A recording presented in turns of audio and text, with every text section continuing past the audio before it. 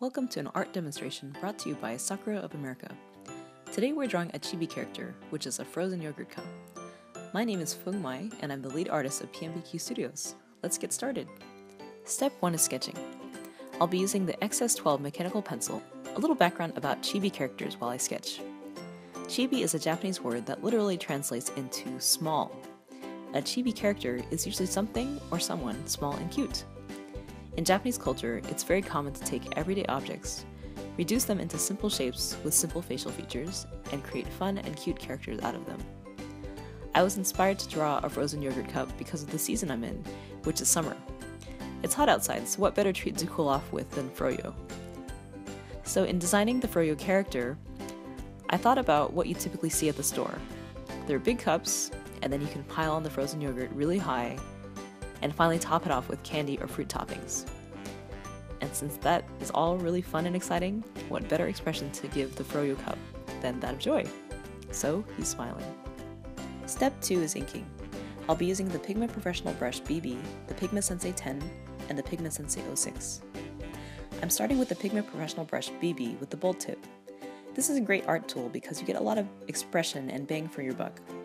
When you press down with strong pressure, you create bold lines, and when you use less pressure, the lines become thinner. I recommend always keeping your hand relaxed and practicing on scratch paper first to get comfortable with using a brush pen. The inking style that I'm going for is a little bit loose and lively. You'll notice that my lines are bold, expressive, but not necessarily perfectly straight. This is just my preference, as I want to keep it a little bit sketchy. For the details of the fruit toppings, I switched to the Pigma Sensei 06 pen for a consistent medium line width. I'm also using this to add in small details like the ice sparkles and sprinkles. These are all easier to draw in with the Pigma Sensei pen rather than the brush, since I don't have to worry so much about controlling the pressure on the pen tip. For the face, I'm using the Pigma Sensei 10 pen, which has an even bolder consistent line than the 06.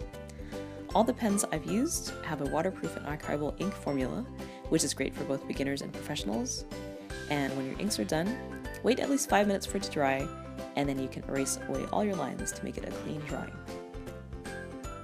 Step 3 is color. For this step, I'll be using the Koi coloring brush pens in a variety of different colors. I mentioned in the inking section that I wanted to keep a sketchy look to the FroYo drawing. I'm going to continue with that style as I color.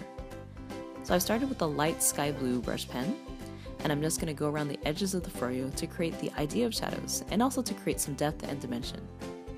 I'll also touch up on some of the ice sparkles, and do the same thing in just fleshing out the rest of the character, like on the cup and the arms and the spoon, and then finally creating a ground for the FroYo to sit on. For coloring in the strawberry and apple toppings, I'm just filling them in with vermilion and yellow-green markers. And next, I'm going to add in sky blue, which is a little bit darker, to the base cup, and I'm using a line texture technique.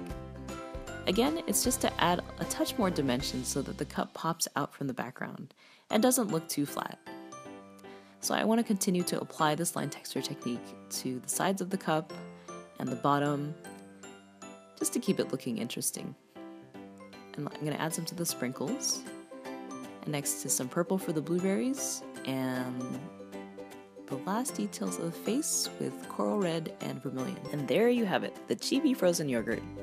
It's definitely a dilemma of looking both cute and delicious at the same time.